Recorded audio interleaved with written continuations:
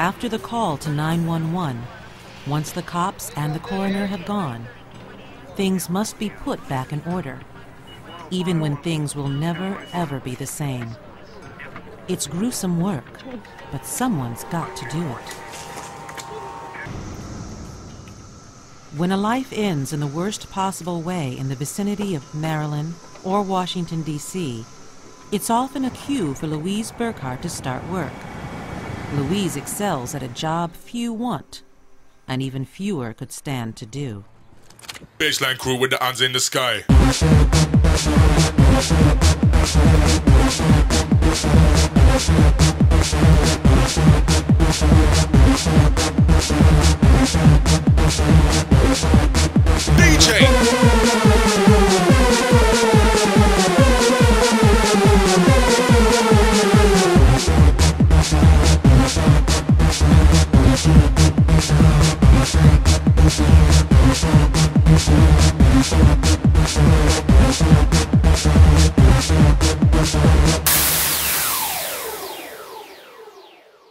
I go out to scenes of homicides, suicides, decomposed remains, or any kind of biological incident and clean up and restore it to the situation that it was prior to the incident occurring.